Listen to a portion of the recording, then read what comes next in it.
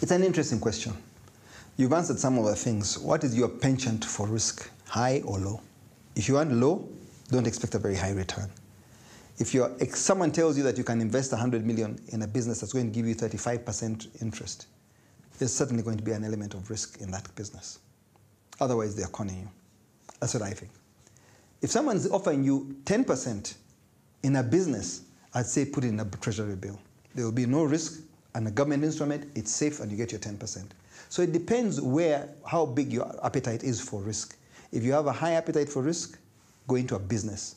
Someone doing business, let's say in Chikubo with 100 million shillings, he should be able to make 20% per month, because you can buy goods, whether from Kenya or from Dubai, and mark them up by 20% as a profit. And that kind of business is sustainable, 20% profit per month. So in a year, 20% rolled over, say, if you can sell the goods within that cycle, every month you're selling the same goods, you can roll that over 10 or 12 times in a year. So you're getting over 200%. That's a good business to get into. But remember, there are risks. These people doing that kind of business. I know many traders were bringing goods like cement from Kenya some time ago before our cement industry had picked up. And they were doing about 10%. But they'd bring the truck in of cement and they could sell it in 2 days. So they're making 10% every 2 days. Now that rolled over throughout the year. It's great business.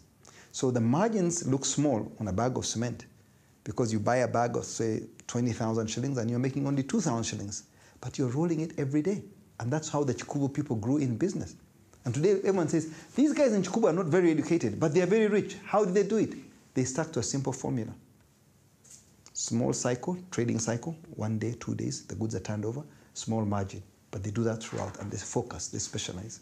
Whether it is sugar or it's salt, whatever commodity you're buying, whether it's cooking oil or school bags for children, exercise books, you look at your margin and you try to turn over quickly. That's cycle for trade.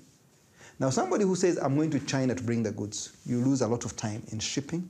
You probably buy the goods cheaper than the guy buying from Kenya.